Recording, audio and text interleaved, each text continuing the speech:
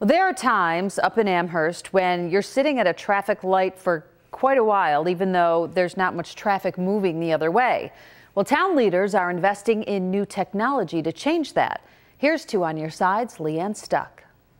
Everybody who comes to Amherst talks about Amherst traffic. You know, we don't want to be known as a town with a traffic problem. And according to Amherst Town Supervisor Brian Culpa, most of the traffic headaches happen on main roads like Maple. So what you see, especially during rush hour, is roads like Maple can move fairly freely. However, you get pileups at these lights.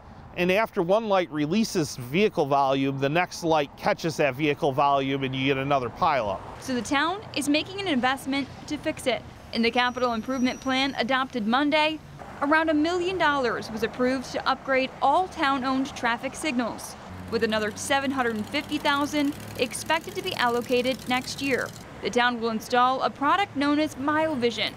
It'll use adaptive artificial intelligence to allow traffic signals to communicate with each other to control traffic volumes. It uses pole-mounted cameras.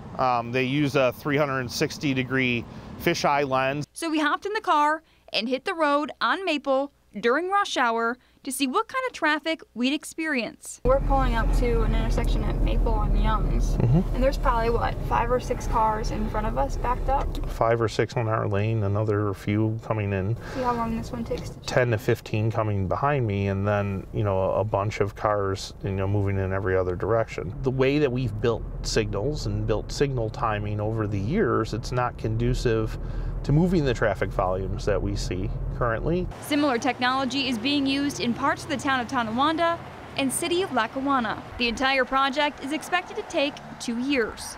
Leanne Stuck, Channel 2 News.